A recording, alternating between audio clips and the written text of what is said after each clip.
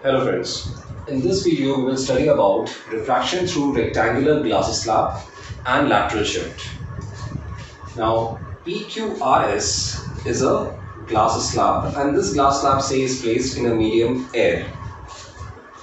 Say if AB is the incident ray, say this is AB, which is an incident ray which is striking the glass slab on the surface PQ, then this ray will undergo refraction. That means the refracted ray will, instead of going straight, this refracted ray will bend towards the normal and it will move towards surface SR. So say BC is the refracted ray and is moving towards the surface SR. Now again at surface SR, refraction will take place, that is this light will come out into the medium air again. So here again the refraction will take place and finally the emergent ray which will be coming out will be like this.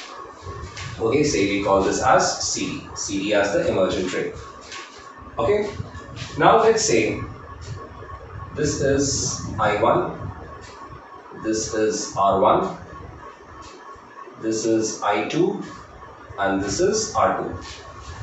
I1 is the angle of incidence for the surface PQ, R1 is the angle of refraction for surface PQ, and I2 and R2 are the angle of incidence and angle of refraction for surface SR.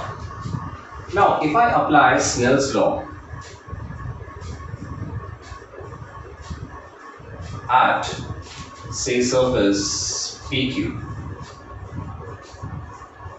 then I can write refractive index of glass with respect to air, since the light is traveling from air into the glass. So I will write the refractive index of glass with respect to air equals to sine I1 upon sine R1.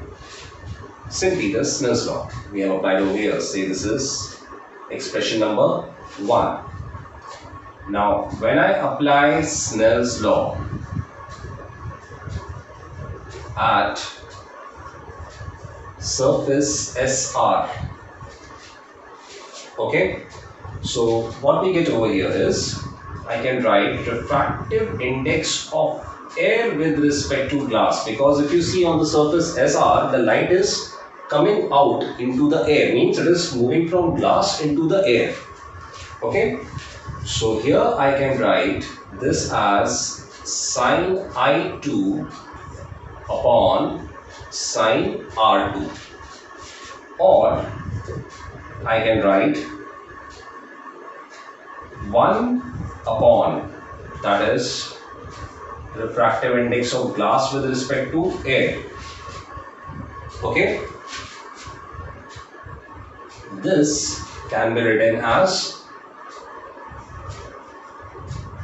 sine I2 upon sine R2, because refractive index of air with respect to glass is nothing but the reciprocal of the refractive index of glass with respect to air. So I can write G mu A as 1 upon A mu G. Okay, so this is equation number 2. Now if I multiply these two equations, multiplying equation 1 and 2, I'm multiplying these two equations. So what I get over here, I can write sine of I1 upon sine of R1 into sine of I2 upon sine of R2 equals to A mu G multiplied by 1 upon A mu G, which is nothing but 1. Both A mu G will get cancelled and we get 1 over here. Okay, now if you consider this figure R1 and I2, both these angles will be same because they are the alternate angles. So since R1 equals to I2, so this term and this term will cancel and I get sine I1 upon sine R2 equals to 1. Okay? Or I can write sine I1 equals to sine R2 or I1 equals to R2. Okay? Now from this relation I1 equals to R2, what we get over here is I1 is the angle of incidence and R2, if you see for the overall figure, it is the angle of emergence. So here what we get is that the angle of incidence and the angle of emergence both are same.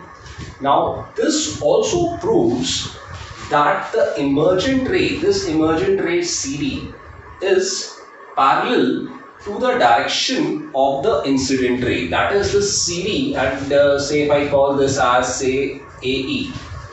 Okay, so this CD and AE both are what? Parallel to each other. So this distance, say we call this distance as CF, that is, this is the minimum distance, or you can say the shortest distance between the incident, between the direction of the incident ray and the direction of the emergent ray. Now this distance CF, if I represent it by X, this is known as lateral shift. So basically what happens, when the ray of light passes through a glass slab, it does not change its direction. Okay, remember here the light is not changing its direction, but what it is doing is it's simply changing its path. It is laterally shifting. It is not going in some other direction. If the ray of light says going in the north direction, it is going in the north direction, but it is laterally shifting.